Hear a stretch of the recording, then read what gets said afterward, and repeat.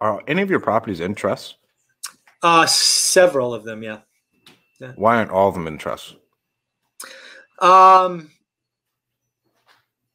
Well, they're all covered by my. Well, I guess they're all. I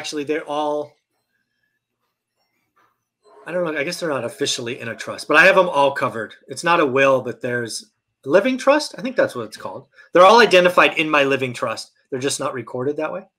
Okay, if that makes sense, right? Because there are some things that, like your primary home, if you own real estate in other states, there are benefits for actually putting it into a trust, but it does add complications. But yeah, not all my California stuff isn't. They're all buried in LLCs and other things. So, but the living trust has a very detailed schedule of what I want to happen. What you want to happen. When did you start putting that in place? Once we got to 4 or 5 properties. The real answer is once we thought we were millionaires. That was kind of the aha moment. Oh shit, we might be worth $1 million.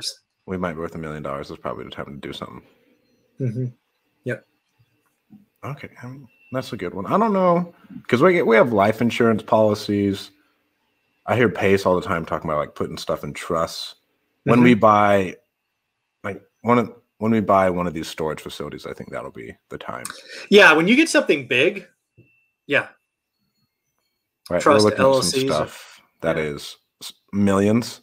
Yeah. So okay, now it's probably time. And everything else is in an LLC, but I don't know.